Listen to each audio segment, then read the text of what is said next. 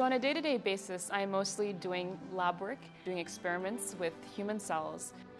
Currently, engineering genetic systems is limited by the availability of tools, and we can borrow from natural systems to see how they perform certain functions, and then kind of take that information to start engineering it ourselves to perform new functions.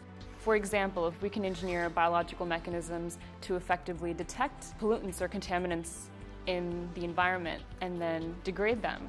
If we can start detecting disease and have some sort of response, somehow killing the invading disease, that would be of great interest to a lot of people.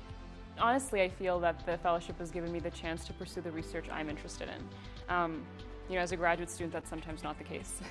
And their support has really allowed me to delve into research areas that I think are fascinating and I think will be a great way to tackle some of these big issues.